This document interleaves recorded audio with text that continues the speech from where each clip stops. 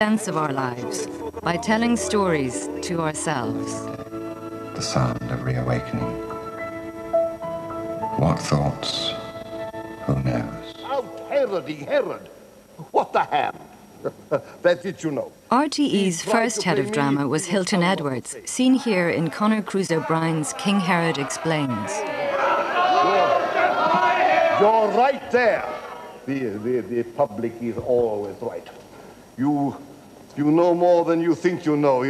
You're not such fools as you look. It's me you want. And I shall always... Hilton Edwards came from the world of the theatre and brought with him some of the traditions of the Irish stage. You want, I am your man. I think some of the work ranged broadly in the theatrical canon, if you like to call it. There was Ibsen, Chekhov. My impression is that it was rather world theatre at your doorstep kind of thing, you know, which would have been in the tradition of Hilton and Michael and a lot of the kind of work that they had done. And also, I suppose, to a great extent, the classics of the Abbey Theatre were also done. Thoughtful enough you have for this day and evening. There's a cake baking at the fire for a short space. And Bartley will want it when the tide turns if he goes to Connemara. He won't go this day, with the wind rising from the south and west. He won't go this day, for the young priest will stop him, surely. You had this mixture of European drama. You had the which involved the classics. You had the Irish folk drama. You had adaptations of Irish classics. Where is the bit of new rope, Kathleen, was bought in Connemara? The Irish people deserved this and needed this as part of making them realise what the cross wealth of television might be for them. This is what Dublin looked like in and around the year 1900. This was Joyce's Dublin. We brought the plays whole from the Gate Theatre to RTE. It was nice working on it because the theatre is like the Jodrell Bank of the arts, while television is the keyhole, and everything has got to be scaled down a great deal for telly. Oh, come on, we'll get you home. I enjoyed the challenge of doing it for two different mediums, but you've got to pay attention all the time to the fact there's going to be a camera moving right into the eyes of the people. He's been drinking since Friday. Now, I wasn't to blame, Mrs. Kernan. I came on the scene by the merest accident. In the very early 60s, we did lots of very good dramas. You performed without the advantage of editing machines or anything, so if anything happened, you had to go back to the beginning. A lot of the television audience were not the kind of people who went to theatre or who read literary classics, and it actually did bring these stories to a new audience. Jack! O'Casey, Beckett, Bruckner, Ibsen, all featured in the first years of RTE's drama. But this dependence on original stage plays was slowly to change. Right, Nora. You're with friends and in a safe place. This attempt to bring Irish classics into television production declined because there was more emphasis on doing things that were more specifically televisual. But I think it was the right thing that it received less and less emphasis. It soon became obvious that some of RTE's drama producers and directors wished to break out of the theatrical conventions in which they were working.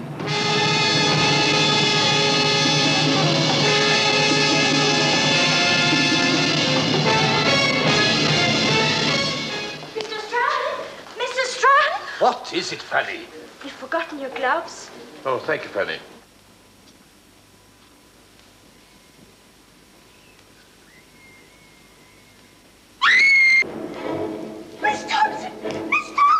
It was just so exciting because we were all sort of starting together, cameramen, actors, directors, everything. We were all brand new. And the excitement of producing the stuff, black and white, of course.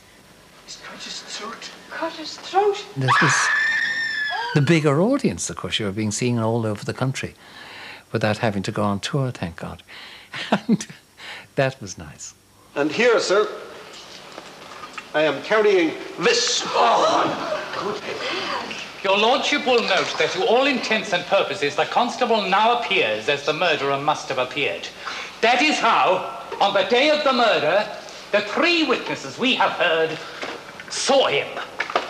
The man standing before you there in that dock.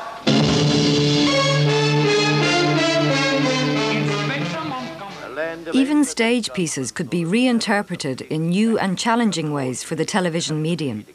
This performance by Michael McLeamore was shot in 2 unbroken, hour-long takes by Tony Barry. Already, as you might say, at it. Long before the birth of Christ, indeed, she has been at it relentlessly ever since, in 2 languages too. It was done in 2 takes, because the thing was 2 hours long, I think, and they had to have a break for the news in the middle. I decided I'd do it on a pedestal because it needed one mind in focus with McLeamore. Irish country people, I'm sure, have hardly changed at all for hundreds of years. Their minds and their speech still move in twilight between one mood and another, between sleeping and waking, fact and fable, between one language and another too, just as they did in the days when Spenser was writing his Fairy Queen in a castle in the County Cork. It was very well organised. It looked as if we were just kind of wandering with it, but in point of fact, verite is never really a casual business. It was extremely well planned, and we were very lucky to that end because there was no arrogance at all. In fact, it was a tremendously enjoyable carry-on. To mark the 50th anniversary of the 1916 Rising, RTE undertook a most ambitious drama project, an epic series which ran across each night of Easter week. They came to me in September and they said we'll need the first script by the end of October because the whole thing has got to go out by next Easter. I found myself with a free hand, only in 2 areas was there any censorship. One was, I think there was a reference to Patrick Pearse's unfortunate squint, and that was removed. Today he is commander of the Irish Republican Army. And also the fact that De Valera began to crack, his nerve began to crack in Boland's Bakery, and having fantasies about an occasional spotter airplane that flew over. And I wasn't allowed to mention him at all. I think the time has come. This was the scene outside Liberty Hall this morning. There had been a series which had been very popular in America, the concept being that the television existed at the time of great events, the murder of Julius Caesar, the crucifixion. The men of the Irish Volunteers. I thought that would be an interesting way of doing it with an anchorman, Ray McNally. That the day of drilling and mock battle was over. And I think that kind of worked okay. I'd like a telegram form. There seems to be some sort of procession going on out there. Awful people, nothing but ruffians and ragamuffins. Thank you. GPO, charge! The project involved the use of both studio and location filming, new editing techniques, a large cast and huge numbers of extras, extensive set construction and elaborate special effects. Volunteer, take that flyer from the flagpole! And I thought that for a television service of our size, to have been able to put together Insurrection was a remarkable feat. Stay violent, cried the heroes. Come on, Laddie! They were absolutely able to move with tremendous speed, to give the impression of action. And I thought that the staging, in terms of the troop movements and all of that, the special effects, and the performances was really quite outstanding. As the GPO blazed inside RTE, there was a real anxiety that the studio building might also go up in flames. I can remember shooting with Owen O'Sullivan playing Pierce. He was leaving the GPO and I thought he was moving rather swiftly for a man that is saying goodbye to a place, but it turned out his trousers were beginning to smoulder.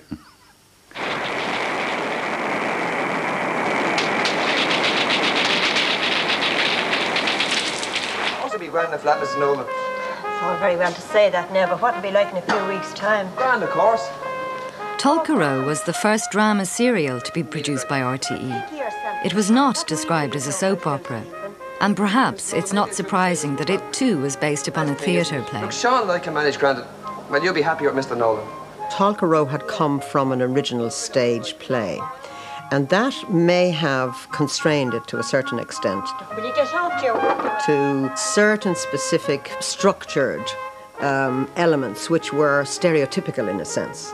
That's fish, Queenie, you can keep it. No, you can quit your moaning. It's mince and a bit of colcannon. Just as well. My friendship with Casso was hanging in the balance.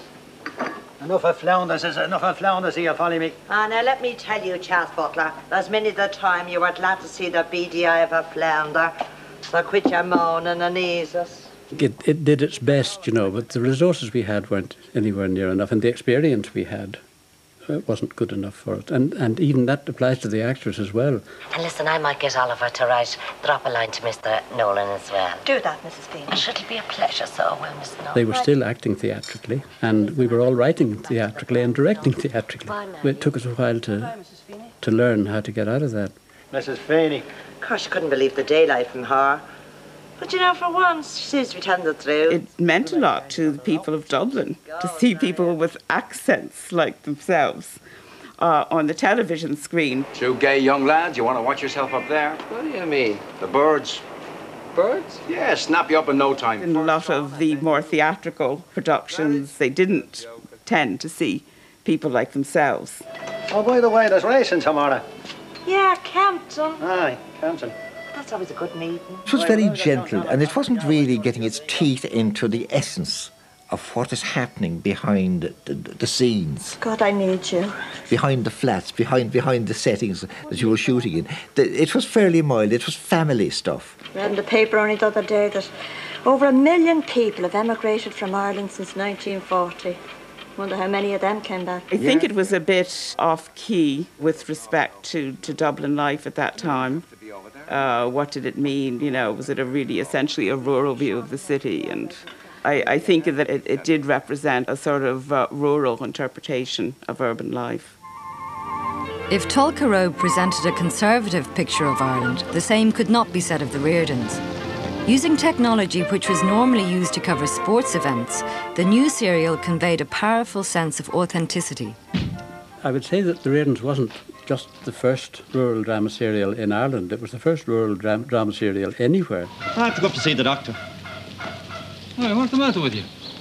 Besides a hangover? That's Maggie. Nothing especially wrong. Just asked me to go up with her. Oh, well, go on, so. Go on. John Cawley was quite a primitive actor, but he was almost like a method actor in another sense, that he was a man who convinced the Irish farmers, particularly the whole country, that he was a real farmer. Look, don't be bothering me now. We went to the Martin Minute, and I was directing it on that occasion, and they bought a young cow that was about to have a calf. And we were coming out, and two farmers stopped Tom and said, "You only bought the one?" I have something I wanted to give to you. Have you? Yeah. But I didn't want any people around, you see. I made the wonderful prediction that it wouldn't last 3 months. It was successful almost immediately. Ah, Benji. Oh dear, oh dear, oh dear. The Sunday evening mass was put off to allow people to watch the Riordans because they knew the Riordans was too much competition. What are you thinking about? Do you really want to know? Bovine tuberculosis. The brief of the Riordans was to teach farmers where they were going wrong. But then Telefish-Ferma began. You're not mad, are you? And it became no longer necessary to put out this information through the Riordans. OK, I won't mention another word about the farm till we get home, OK? So we were free then to go on to more humane subjects. Where did you change your mind or what? About what? About going to Ballybough. Well, he had a great nose for what is now called soap. He had great nose for getting the tapestry together of a village society. Well, you know, Minnie, how these things happen. Oh, I know, Mary dear. I know very well. And in fact, to do that, the controller sent him down to Kilkenny to live. Betty Brennan! My cottage was between the village and the creamery. What are you doing? And all the farmers knew that it was the fellow that wrote the Riordans living in this cottage, and they would call in on their way to and from the creamery and use wonderful local colourful language that they knew I would reproduce. But if Mary Riordan thinks that she can come back from her grand holiday and tell the world and Gareth Riley that I had a place like a pigsty waiting for her. When we all watched it together in the pub on Sunday nights, they would nudge each other and say, "I told him that," you know. Hasn't he got the Riordan nose? Where's that, Mary dear? Benji Riordan with a nose like a banana. Hello, Doctor. Hello, Mrs. Howard. Not a great day. Saving on the petrol. It was like a diary of Ireland. That is the serious part of it, upholstered with a lot of nonsense and fun and comedy and so on. You do have a bow tie. I do not have a bow tie. And what is more, I never had a bow tie. The issue of a little bit of chicanery within, a local community in relation to land or money gave it an added spice that allowed it to live beyond the formal edges, so to speak, of understood drama. What would people say, me letting you go on working? Typical man's attitude. Almost from the beginning, Wesley Burroughs began deliberately to address the issues which most divided contemporary Ireland. We probably were the first drama series that took itself seriously enough to deal with contemporary issues. Well, poor old Benji. They did the first marriage breakup. It was powerful stuff because this had never been mentioned on television before. I have to tell you that another pregnancy could be extremely dangerous. The Riordans did cut a lot of new ground, both in terms of its methods of production and in terms of storylines, things that were very problematic in Irish society. And that, of course, raises the question of your relations as a young couple with a good, happy marriage. Well, any information you need, well, I can give it to you. I think that Wesley's role as a northern man living in the south gave a tremendous extra sauce to what was, the ordinary daily life. Thanks, Doctor. Particularly because of my Protestant background, I was having a go at things like the rules of adoption in the country at that time and contraception and divorce and all of those things. Sexual morality was one of the preoccupations. I think he had an outsider's fascination with rural life in the south of Ireland. I've been reading all the stuff about, the different ways, the safe times and all that. Yeah, but how safe is safe? Look, I know the time and place couldn't be worse, but... It's okay, go on. Well, everything the doctor said the other day, it was hard to take it all in. But you see, it doesn't make any difference. Oh, it makes a lot of difference. Not between us. I'm not going to let it. Yeah, but what can we do? There's a new pill, and it's the safest yet. I think probably sexual themes are the things that the audience want most, especially in the days when we were becoming liberated in the 60s and 70s. I suppose some people have said that I showed an inordinate interest in sex. That's possibly because the people putting those questions haven't enough interest in sex, you see. I think Benji's first preference would be... The most radical critique of Irish society was frequently offered by the very person who might have been expected to be the most conservative, the village priest. Yes, as far as Tony Doyle. He was wonderful, really. Here he was, the radical priest. I see. He was the first priest, actually, who was out on a limb on television. And people were beginning to question, should he be wearing the collar at all? But in fact, I think Wesley was right. I think the greatest complaints we ever had was the episode in which he persuaded Maggie that she could use contraceptives if she had settled it with her conscience. But it caused a big hoo-ha. And I'm glad to say there was as much for it as against it. There was a terrific kind of togetherness about it. And it did have a great social conscience. Of course, it was popular then to have a social conscience. It's not as popular to have a social conscience now. They now want some kind of tabloid stuff, that will excite or titillate, and then it's gone. That was very good for its time. Oh, glory be to God, such a man. He blames me for holding him up, and you couldn't ship. The right man in the right place. Come in, man, come in. Betty Brennan! Betty! Don't get talking to strange men. For almost 2 decades, the Riordans entertained and provoked the nation. But for many, its greatest days were in the late 60s and early 70s, when it had seemed at the cutting edge of change in Ireland. Well, you know what to say. Any woman I ever worked with... Well, it's no, you're not cross. Throughout its long history, it never failed to attract large and loyal audiences. It was strongly cast and, even in its final years, was still able to attract new acting talent. The Riordans ended its run on RTE television in 1980.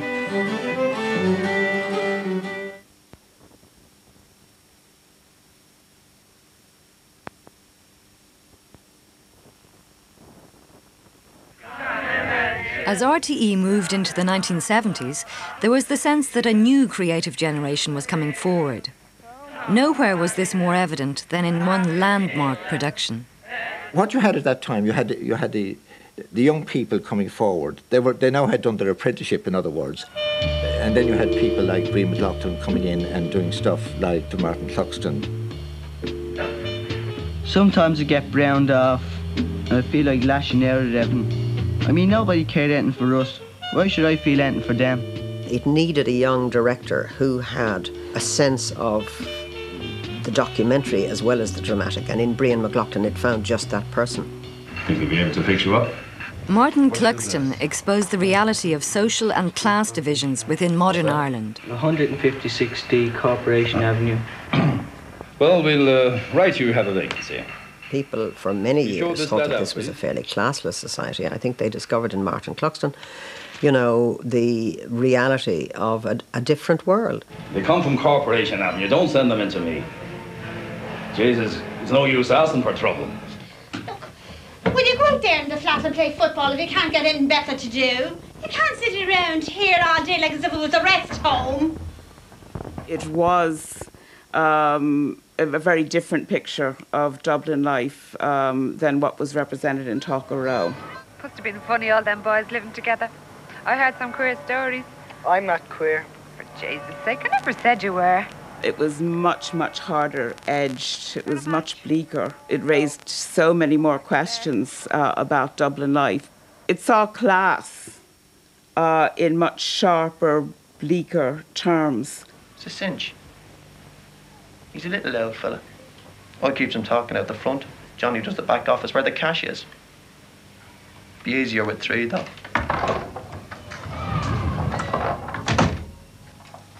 The impact of Martin Cluxton on the audience, I think, was incalculable in that people didn't believe that television could do that kind of thing. To have dramatised in your own living room a life that people perhaps didn't want to recognise was there, I think it had a huge impact on people at the time. If you haven't got a house, you have nothing. We consider housing as an essential need. I think one indicator of the value of a drama is what stays with you. And there was one line spoken by one character in a pub that, I don't know, every few months somehow something reminds me of. Babies don't get bit by rats in Fox Rock. Babies don't get bit by rats in Fox Rock. You know, the imagery is so strong and so clear. I can't think of anyone in Glenroe saying anything like that. Martin Cluxton is a direct product of this environment. Now, spiritually, I can help him. But medically and environmentally, I'm just not qualified. It was absolutely primordially important. The sad part is, I suppose, that it wasn't followed, that there were no heirs to Martin Cluxton, in a sense.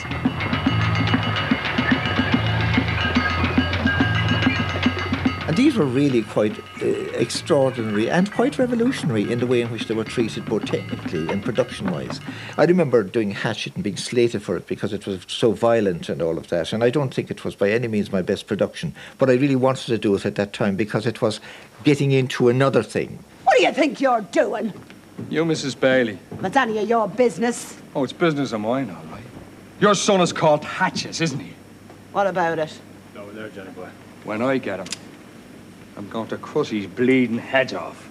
I think that RTE was at its bravest and its best in the 1970s. Can't help us. You can't help you. Complex sexual themes were being addressed more openly, as in this piece by Neil Jordan. It expressed a lot of the tension of Irish society. It gave definite expression to contrary ideological points of view. You got the runs too? Yeah, I'm trying not to think about it. If you had them like me, you'd know all about it. And he's sitting in there... Urban deprivation was explored in this drama, written by and starring Jim Sheridan and directed by Pat O'Connor. He beats his wife, do you know that?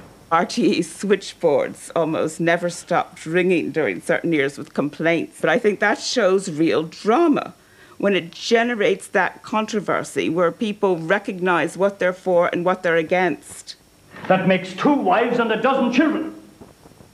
In the 70s, there was original TV drama examining uncomfortable social issues, such as this play written by Maeve Binchy. It's all taking place here, just outside that door, across the street by the traffic lights in the church up there. But we have to bring him home, Pat. But this is his home! If them negroes down south was to rise up even for... There was also room for experimental work from producers like Owen Harris. ...songs being sung for a while. Well, I sure would like to hear the white folks playing their music for the change. This was The Burke Enigma, RTE's first detective series, dealing with political corruption and graft, and directed by Brian McLaughlin.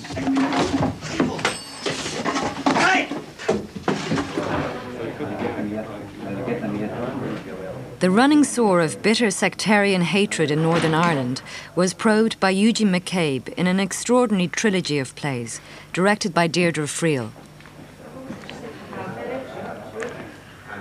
Wrong shop. Aye, well, we can't leave now.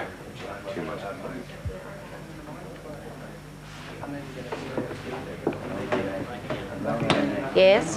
An orange and a half a whiskey, please. What kind? Irish. What kind of Irish? Any kind. The notion of drama as the vanguard of change in Ireland reached a sort of climax with an ambitious series that was intended to combine hard-edged comedy with a radical social critique. The Spike was a series that had a very ambitious, very progressive intent. It had a class analysis of the Irish education system and of Irish society. It generated controversy before it ever went on air, which is something which is little known. Various religious orders just got wind of it and started to organise pressure against it. Conservative forces in Ireland may have been unhappy with The Spike, but the storm of criticism didn't break until the 7th episode. This involved a lady model for the class. And we rehearsed it, and we realised, of course, that she would have a drape on her, which indeed she did. I was explaining to the class anatomical difficulties, and I turned around to make some point or other, looking straight at this naked lady on the list, stark naked. This is the and I dried-stoned it. Classic reclining pose. And Jim Fitzgerald was playing the golden had to come through the door at this moment to make some announcement, and not a word from him. Nobody had warned us that, in fact, the drape would disappear on the take. Never underestimate the element of surprise. And there was some reaction. The reaction to this episode was led by extreme right-wing and religious groupings, who demanded that the series immediately be taken off the air. The same audience was seeing nudity on foreign television stations, but to see it on RTE seemed to be a different thing altogether. You must try to achieve what, in relation to landscape, the Italians call chiaroscuro. I've found that in Ireland all you have to do is have one person to say, isn't it terrible, isn't it a disgrace? And everybody else follows in, and the Irish Times is full of letters for the next 6 weeks. It arrived with a jarring noise, as it were. We hadn't developed that kind of thing into an Irish context yet. It's anonymous. There were those who felt that the series had left itself open to attack because of the uneven quality of its storylines and scripts. Your farrier will now have removed all the excess hair from your pelt. The series did have its own weaknesses in the production, in the script, which undermined those who wished to defend it. Know your fur, ladies. We'll have to share this room with the cleaning science group. It wasn't as cohesive as it might have been, in terms of getting it all together and making it all kind of credible.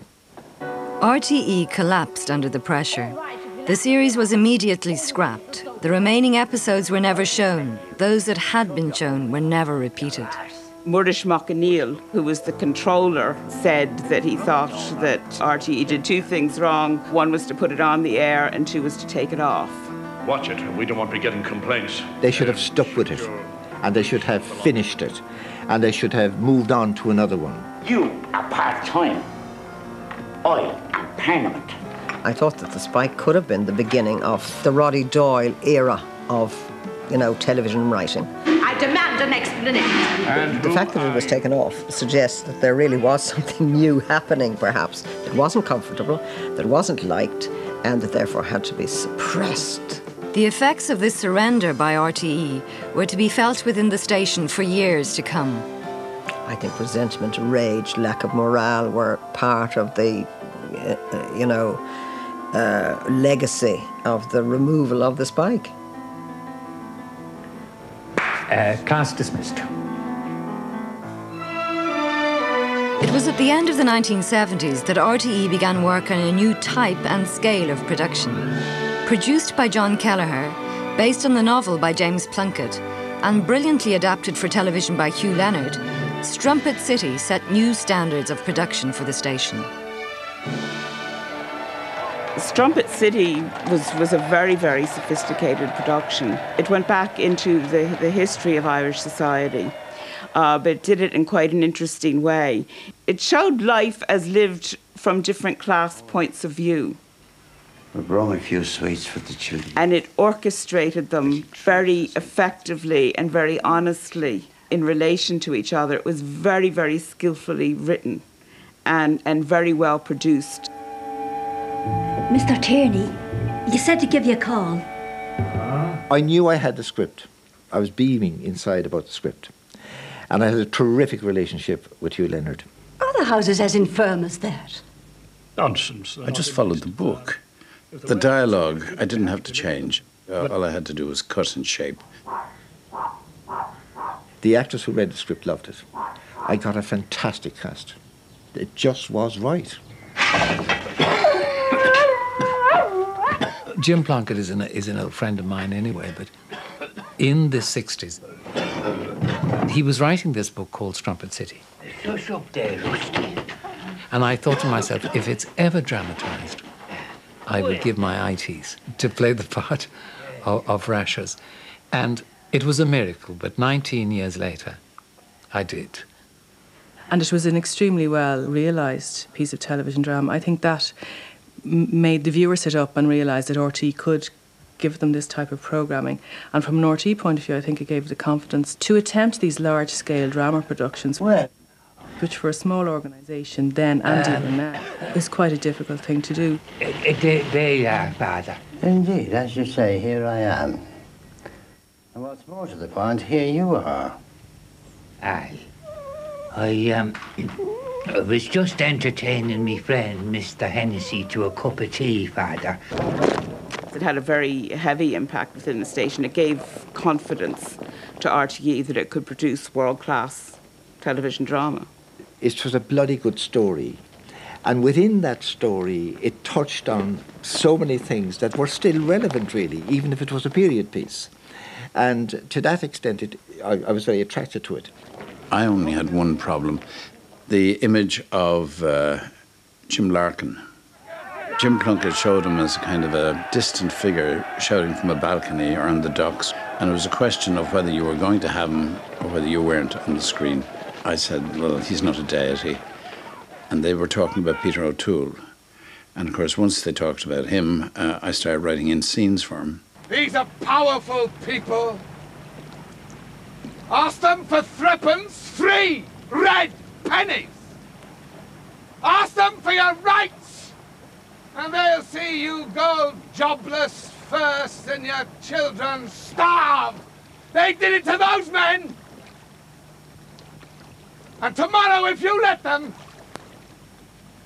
they'll do it to you. I mean, it was terrifying in that I remember going to the canteen and, wondering what was being said at tables.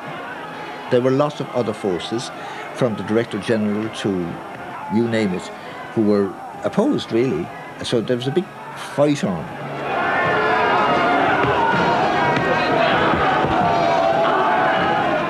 And it went to 54 different stations around the world. It's in 9 languages.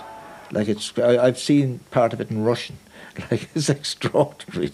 At the heart of the drama was the character of Rashers Tierney. Oh, come on, Rusty, up there. Even though Rashers' lifestyle is very sordid and squalid, at the same time, Dave managed to infuse the character with his own kind of humour. and he was a very endearing character, and I think people warmed to that. Tell us, where'd you get the ballot? I made it up. Get away out of your head? Not at all, no. Sure, the ballad made up out of your head is damn all use. Out with me heart.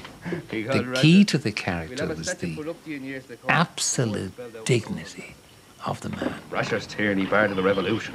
Despite the rags. And I think that's what did it, really. So there's little point of you coming back here again. Good day. Yeah, but when...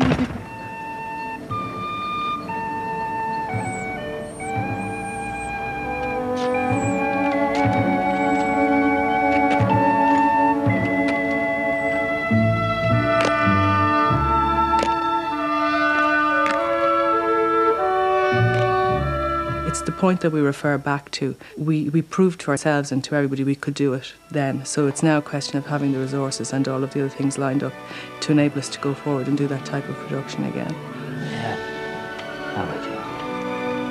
For many, Strumpet City remains the high point of RTE's drama history. The station had invested major resources in the series, and its courage had been rewarded. After Strumpet City, it seemed briefly that anything might be possible. God will be good to us. Be like it used to be. The next major drama series which RTE undertook was even more ambitious than Strumpet City. The Year of the French was a much more elaborate and expensive production. Filmed in 3 languages and on a lavish scale, expectations for the new series could not have been higher. It's O'Donnell land you're farming, with Cromwell's help, and farming damn badly at that. You're making a fool of yourself. Cromwell's been dead a long time. The critics and the audience, when they see that RTE is doing a new drama series, they expect it to be a hit. But not everything is going to hit all of the right notes with all of the right people every time. And therefore, when you have very little output, the audience are much more critical, I think. And I think that's why the weaknesses of The Year of the French, in the context of being the only significant offering at that time, were very evident and very obvious. The country needs peace, an end to all this. It wasn't as effectively written. My memory of it was just, one battle scene after another. It was a very expensive production, and little boys liked it very much. The Year of the French was, in a sense, a victim of its own ambition, I think. I didn't think the adaptation was all that great. I didn't think that there was intrinsically a great deal of dramatic meat in it. Confine your children! That's one of the reasons, I think, why it didn't seem to quite reach the epic grandeur that it sought. Get these children off the streets! Inside! You were giving exposition. You're telling them this is the history of the place, this is what was happened, this is what led up to it, none of which is inherently dramatic. It's fine for a documentary, but I couldn't see it as a drama serial. Jesus Christ. You would really have to take the thread that held it together and pull the thread out and almost rewrite the book. I certainly wouldn't have asked for such a mammoth job.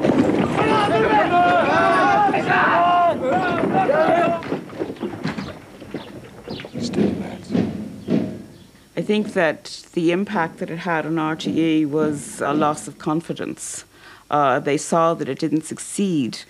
Steady. But they didn't push that further to really analyse why it didn't succeed. I know what happened to it. Some people believe that literature, by its nature, should be dramatised and put on television, regardless of whether or not it is suitable for television. Now, that's what happened to that. You need to have a lot of courage to put up with failure and to keep going. And if you don't have failures, you're never going to find out anything about anything. À la République d'Irlande! We're here to bring you liberty! Long live the Republic of France! The Year of the French was a noble failure in its own terms. And I think it did affect the way in which RTE approached drama and drama series from that time on. Something like that happening was a major blow. They couldn't comprehend this happening after Strumpet, and they couldn't believe that you get up and you do the next one. The continuity that really matters in a place. That you start off with something like a Riordans and you end up with a Strumpet City. And now, it doesn't matter that they are completely different artifacts, but you have to keep going to get to that, and then you have to keep going to get beyond that.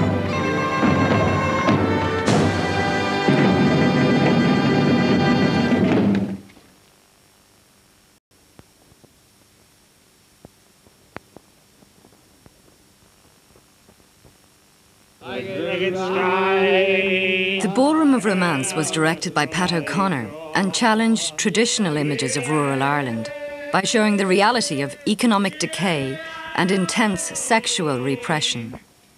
Individual productions, that's the stuff of drama, where there's a beginning, a middle and an end, and an audience has something to think about. Who's that you got, Bridie? I don't know his name. Are you good at the foxtrot? He's good looking. Are you thinking of emigrating? Oh, I hope he won't go. I can't stop them. It's not necessarily how it begins or ends. It's the thoughts that are on the celluloid. Go home to your mammy, bud. And it allows the audience to go away and make its mind up. It forces the audience to go away, if it's really good, to make its mind up. Listen, Bridie, you get your coat and we get out on the bikes. And we go into the field. Have you a kiss in your Bridie, you'll say. Will we rest ourselves? And I'll tell you something. I don't like being kissed by you. I don't like the sweat on the sides of your face and the way your teeth stick into me. And I don't like the way you take a swig of a bottle every time before you have a go at me. Despite the impact of this film and others, the 1980s saw a relentless decline in the volume and variety of RTE's output. I explained the decline in drama by the fact that there's no philosophy of where drama fits in to, the national output, if you like. As drama costs rose, co-productions became more important. This one, The Price, was originally set in Corsica.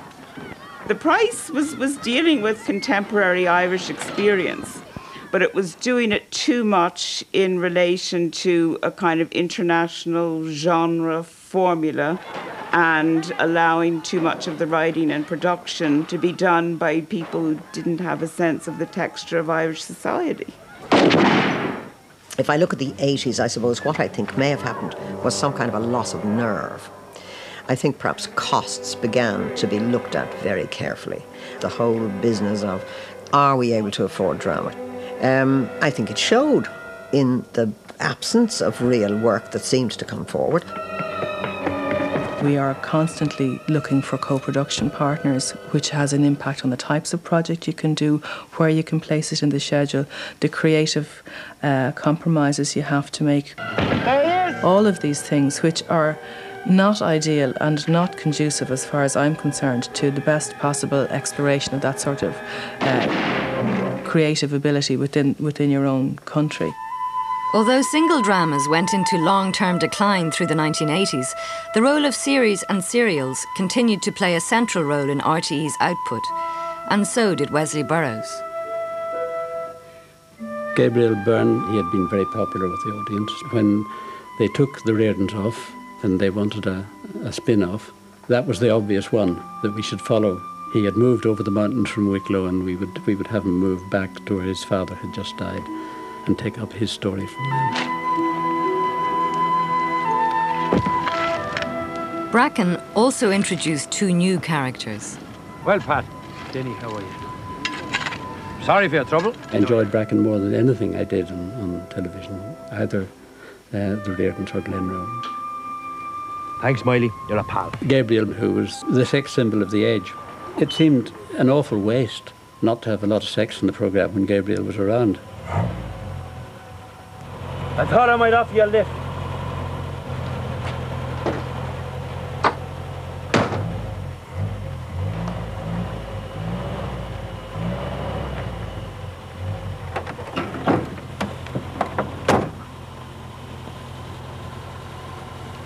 You'll want to get yourself a decent car. Is Mr. Daly at home? And we had the beautiful Dana Winter, who was playing his girlfriend's mother. Will he be back? I'll ask him to get in touch. So we had all kinds of areas of suggestibility. I was sorry to hear about your father. Did you know? Not very well. I don't think he liked me very much. You had no taste. In the second series of Bracken, the focus shifted. A lot of the spotlight shone on Dinny and Miley, and I think the public got to like them a lot, and they were a very sound basis for a new series. My brief was that we should have a programme that was just a bus ride away from Dublin, and yet the people were just emerging from a purely rural background. Now, we had these two guys coming down from the mountain, coming up to a place, a sort of market gardening area close to Dublin, where they were selling fruit and vegetables straight to the supermarkets. Well, I don't know if we're doing right at all. So it was quite a move forward from them. And also it put us in touch with urban ways. Oh, this is Biddy, my daughter. Biddy, these are the new neighbours, Dinny Byrne and Miley. Are you cutting me or what, Mary? I am not. Why would I? A little slip of a thing like yourself with a grown-up daughter. I'll go with that. Your father's a great gift for flattery, Miley. Biddy runs the place. Sit down, please. Our attitude in Glenroe tended to be more the ordinary human dilemmas that happened within a family context. You know what you need, Dinny? A woman. Rather than the context of a full society, which was our brief in the Riordans. What's the verdict? Real mountainy men, aren't they? I suppose so. Still, they're nice. There was a different feel to Glenroe because the nation was on the march. So Glenroe really moved into kind of mainstream soap action, as you would see it in the British soaps. The Ring. Glenroe wasn't alert enough to the new tensions in the Irish society of its time. In his earlier work, there was a kind of zeal for liberal disclosure and liberal reform. And when it came to Glenroe, he said publicly, over and over again, that he was finished with that. It was more difficult to write on issues, to explore issues. But I felt all along, even towards the end of the Riordans, I felt very strongly that it wasn't my place to be exploring issues. You say you're not the father. That's the truth. Could you have been? In 1988, after a gap of almost 2 decades, RTE reintroduced a Dublin drama serial to its schedules. It represented a major investment by the station. Because it was so long in coming, RTE really knew that it had to get it right. I thought you liked them running. It got off to a bad start. And it was just trying too hard without being clear enough about what it actually was that it was trying to do. So there was this notion of urban life where there were just a lot of people coming and going and shouting at each other, but they were shouting at each other too much about too little. But you know, if you have played before, it isn't right to pretend otherwise. She never played before. Well, then how come she knew what a run was before anyone ever told her? Don't be such a sour loser, Nicola. She won fair and square, Nicola. Come on. Oh, I do. I hate. It's evolved. It's improved enormously. Some episodes are brilliantly written and really capture the tensions of contemporary urban society. Don't you come near me. That's all the thanks I get. I'm warning you. Why? Why? What are you going to do? Huh? Huh? I'm glad you lost that little sprog. Just shows what a vindictive little bitch you were. Huh? Come here. How ungrateful can you get? You are soiled goods, Carol. As the 1990s progressed, the levels of RTE drama production began to rise again. I know the way you fellas operate. I know the way you can cut things up and... Well, she only told me the morning she left. I'm going to have an abortion. That's what I'm doing, you see. Bonsoir. Guten Abend. Dobry wieczór. You please explain why you ran out the door of the Luxembourg Grill in Athlone? Brendan came round to comfort me. He stayed for a cup of tea and ended up riding me. Good morning, Vietnam! Sarah, please be brave and pray. someday the whole truth will come out. That's the strange thing about the truth. It always comes out in the end.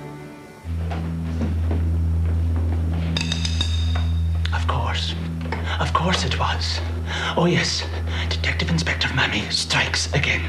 I mean, I would just like to know who exactly you think you are, Mammy. I mean, excuse me, Mrs. Mammy, but I just didn't happen to know that you were in the CID, if you understand my meaning. I smashed their Secret Service. I made their blackened hands fear for their lives. I am the elusive Pimpernel they could never capture or defeat. All of this their newspapers made me. I am the only unknown quantity you have. You put my clogs under that table in Downing Street, and they will see what clay my feet are made of. Roddy Doyle's quartet of films, Family, made an enormous impact in the mid-90s. His work seemed, in some respects, to be a development of the pioneering dramas produced by RTE in the 1970s. Well, Roddy Doyle's Family would indeed, I suppose, be the next of kin to Martin Cloxton. But it's a sad thing to think of the wasteland that ran between. That's, you know, a pity. I'm talking! Jesus! Now, Let go. bastard. Fooled you, huh? Now.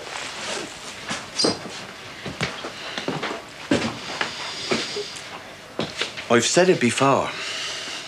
If I'm late in future, if I'm delayed, you wait, right? You bleeding wait. It's all right, Leah.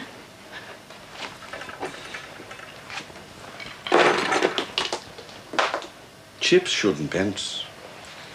Eileen's going to get on great at St. Bridget's. A Love Divided is, so far, the only feature film in which RTE has been the major investor. Well, Sheila, there's no minds to be made up.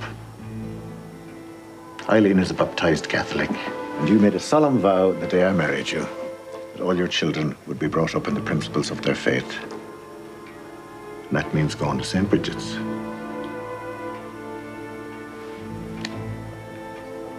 Wednesday then, Sean. Thanks for tea, Sheila. A Love Divided was a very interesting example of new Irish filmmaking. Firstly, because it was a high-quality fiction film put together at relatively modest cost. The other aspect that's extraordinary is that clearly it's a fiction film which touched a nerve in this time and this place. I frankly thought it was going to be a television film, but I was clearly pleased to be so completely wrong.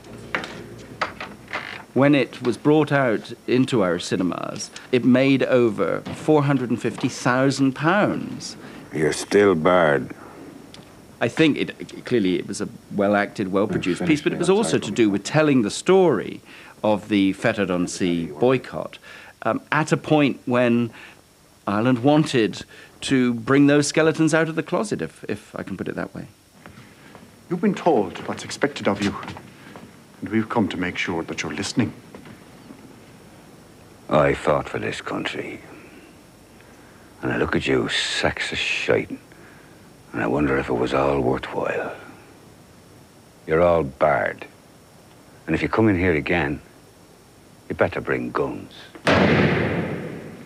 We don't need guns. Yes, you fucking do. In an ideal world, the role of a national public service broadcaster should be to stimulate and provide creative opportunities and to play a significant part in the cultural life of the society. And in any examination, that includes the production of Indigenous feature films. The emergence of independent producers making TV drama outside RTE introduced another new factor. As the independent producer became a more frequent animal, I think that there were certainly elements within RTE who perceived that as threatening. And there were no kind of clear set routes in. Now, RTE recognised that and have since restructured, so there's a very clear avenue, if you like, into RTE for whatever strand of programming it is that you want to discuss with them. Your breakfast show.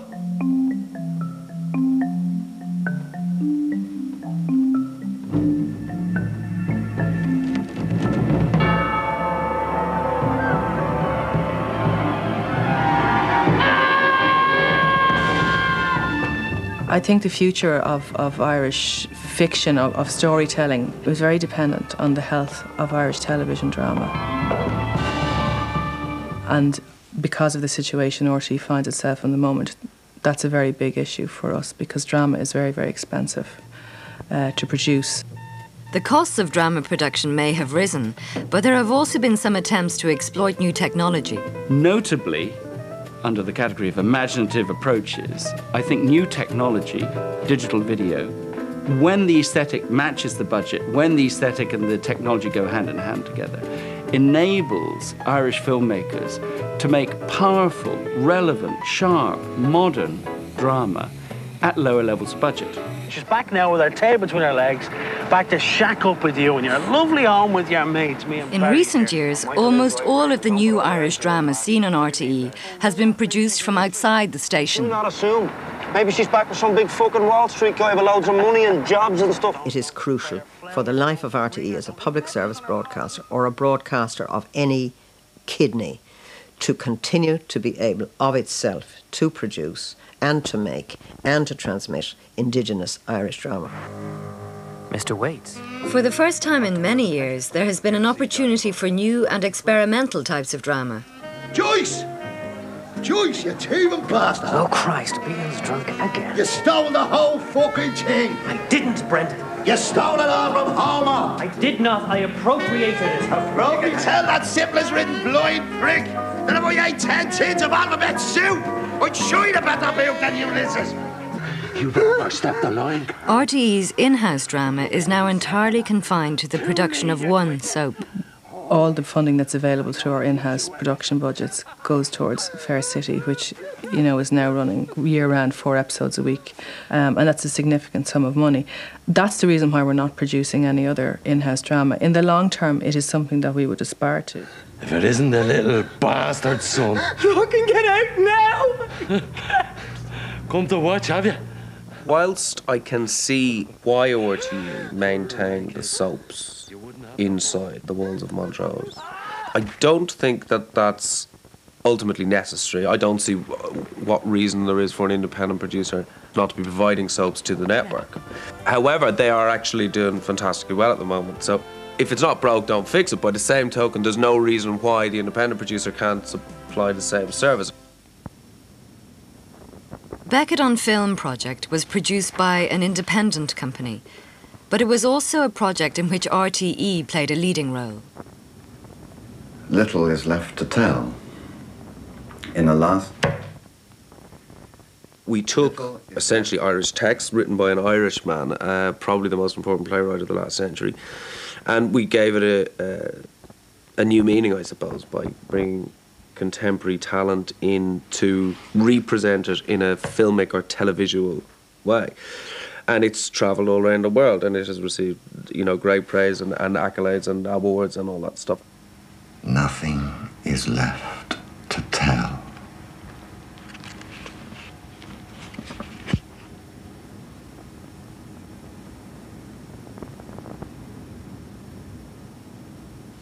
"40 years after RTÉ began its history of drama production with classic Irish plays, we might seem to have come full circle, but this time the context is very different. I think it would be inconceivable that the trend to produce more drama outside of RTÉ could ever be reversed. No matter how you shaped it or which individuals are involved, I don't think you'd get the same striking and imaginative range of filmmaking if it was done by a group fixed within one organisation. Strong young man, available for all kinds of... But some feel that the independent sector in itself cannot provide the same environment for close, collaborative working relationships in the way that a large organisation such as RTÉ can. Jamie, I'm not a strong young man. You're not? Well then, who? I think there is a certain communality and a skills base within RTÉ which it would be a great pity to lose. What are you going to be doing? Management. I think one of the things that the independent sector misses is any kind of common aim, goal, sense of community of itself as an Irish-making, film-making, drama-making body. Daddy, it's a girl. The last year, 2 years, RTÉ has been consistently making quality television drama. I don't think that ever happened before consistently. And consistency is you know, it's the key. You're as fit as a fiddle. Then why am I so tired all the time? Because of the success of the drama and the opportunity it has afforded a lot of the creative talent, there are lots of interesting projects around and an expectation from the audience that they will see something different on RTÉ. It's original Indigenous drama. You won't get it anywhere else. What's up? It's not that pain again, is it? In my opinion, the whole purpose and object of a national broadcaster is to enable the echo of that society to be sent back and seen, felt, intuited, you know, and suffered with by the society within which it lives. Otherwise it has no purpose. A man went out to find his enemies and he found no friends. A man went out to find his friends and he found no enemies. Hey, Fluther. Swank, what? One new model. Collect an antique, what you think? Are you mad? Any trouble around here and I'm the first to be lurried off the Store Street. She could charge you fees just for looking at her. We have to fly. There's darkies everywhere in this place. But if I want to move my own money, the whole world has to stop rotating for a month. The Dial, you among them, formally elected me as President of the Irish Republic.